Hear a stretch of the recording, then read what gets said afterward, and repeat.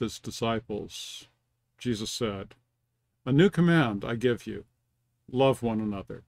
As I have loved you, so you must love one another. By this everyone will know that you are my disciples, if you love one another."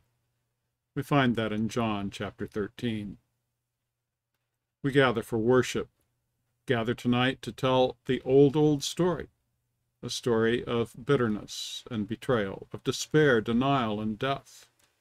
We gather tonight to tell an even older story, prepared before the worlds began, a story of love powerful enough to rewrite our endings with the promise of new life. In the telling of the story, in the breaking of the bread, in the coming of the night, we draw near once more to Christ. We tell the story. The story of God is always the story of faithfulness, of going through the hard times together, of God's yes being louder than all our maybes. This chapter of the story begins during Passover, which Jesus celebrated with his friends. The celebration is overshadowed, however, by the threats against Jesus and by betrayal, one of his own selling him out.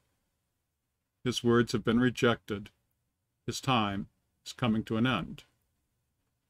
Last Sunday we shared in Holy Communion, remembering that Last Supper, praying that the Spirit of God would be poured out upon not only those gifts of bread and wine, but also upon us, gathered as the people of God. We remember with thanksgiving that nothing can separate us from the love of God. God is faithful, always, then, now, and forever. Tonight, we remember the events that followed. We meet up with Jesus in the Garden of Gethsemane, where he found both solace and danger. Jesus had warned them that they would become separated, scattered, like sheep without a shepherd, because of what would happen to him. But, he said, raised, he would precede them and meet them in Galilee. Peter assured Jesus that he would be steadfast even if no one else was. And Jesus warned him that before dawn, Peter would disown him 3 times.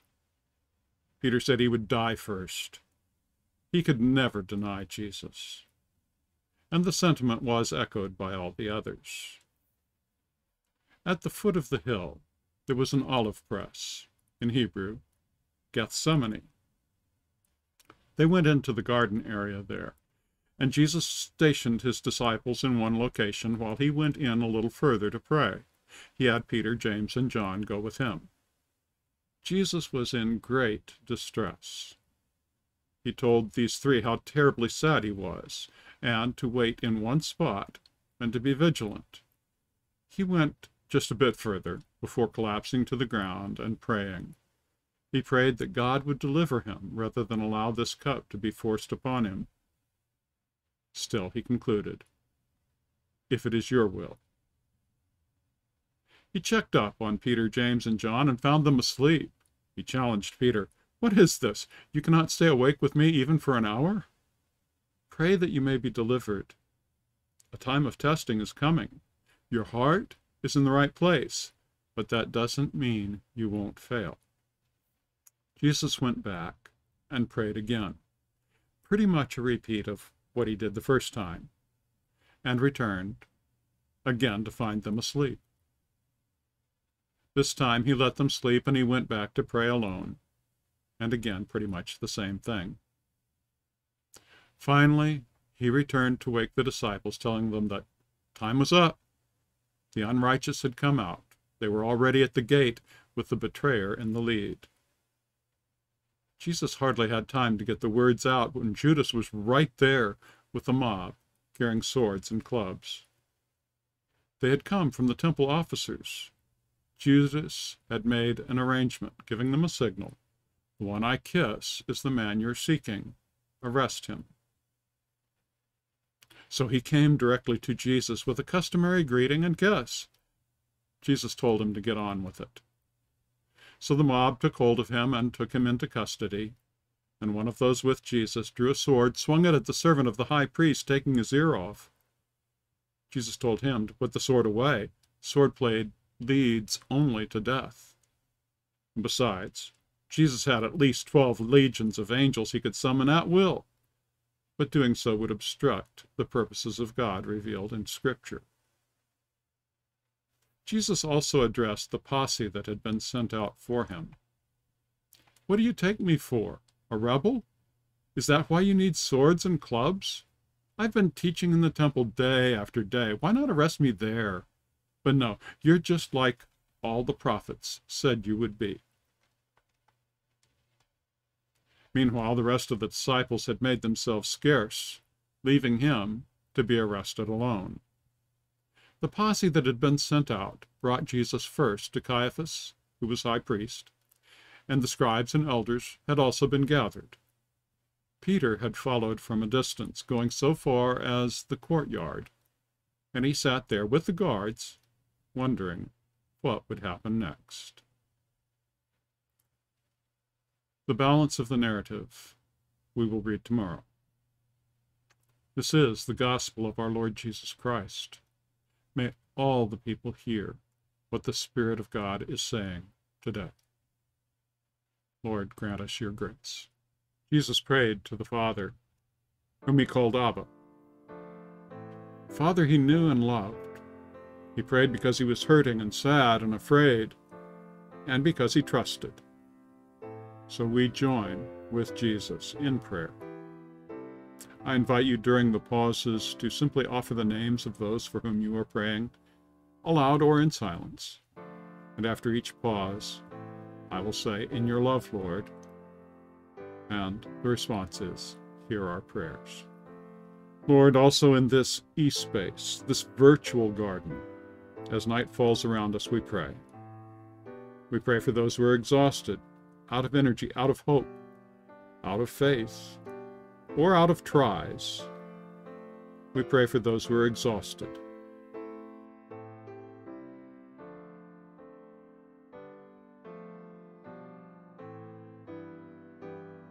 In your love, Lord, hear our prayers.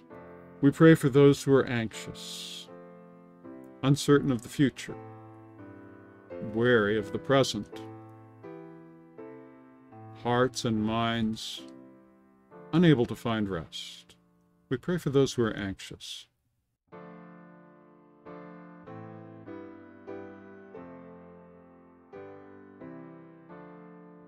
In your love, Lord, hear our prayers. We pray for those who despair, for whom the night has been too long, the grief too heavy, the comfort too shallow. We pray for those who are in despair.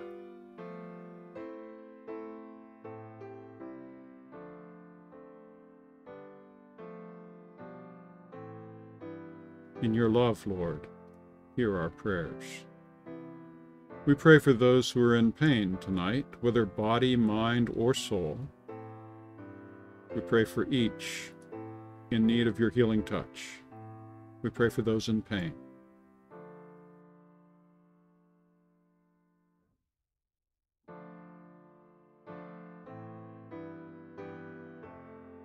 In your love, Lord, hear our prayers. We pray for those who are too close to death tonight, whether they're entering your rest or grieving someone gone, or haunted by what they've seen. We pray for those who are too close to death.